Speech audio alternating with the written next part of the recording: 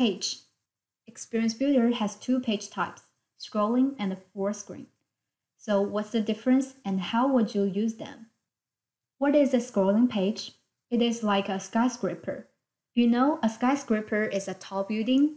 People can visit one floor at a time, and you need to use elevator to visit other floors. Similarly, a scrolling page is a long page, and user can only view one part of the page at a time, but you can scroll to navigate more. In a scrolling page, the content is arranged top to down. You create content flow by flow, that is block by block. Experience Builder provides multiple templates to help you build the flow. We have block templates and also screen group templates. We will explain these two later.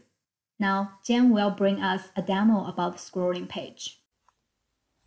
In a scrolling page, things are organized from top to bottom, block by block.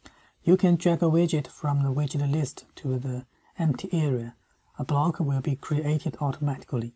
Or you can add blocks from the block templates. We provide 6 block templates, and also you can add screen groups from the screen group panel. There is no boundary at the bottom of the screen page. You can add as many blocks as you wish. Also, you can drag widgets to the existing block.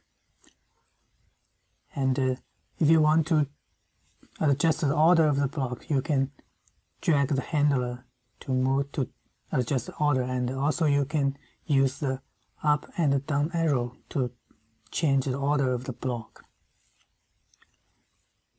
This is an example of scrolling page. You can use scroll bar to navigate the page.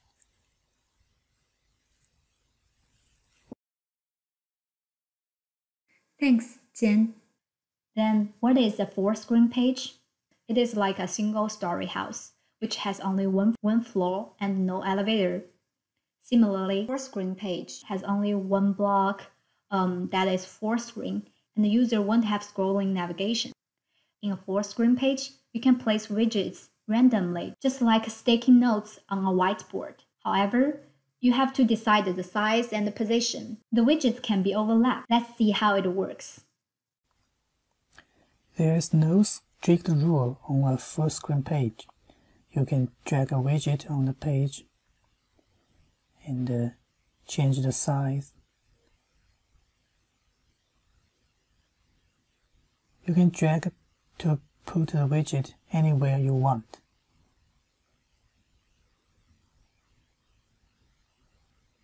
But the full screen page has boundaries. You cannot make the widget out of the boundary. We provided several useful tools to help you align the widget.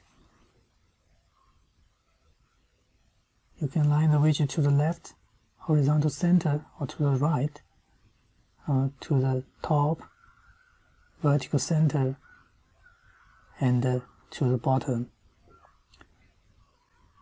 Also, you can set the widget to take the full width, full height,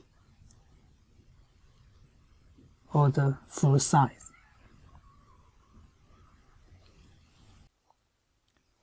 The widgets of a full screen page may be overlapped with each other.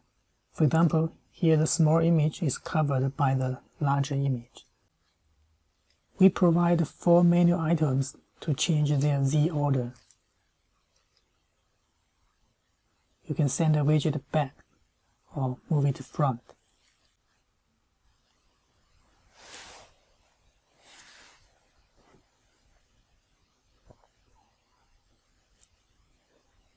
Here is an app created from a full screen template.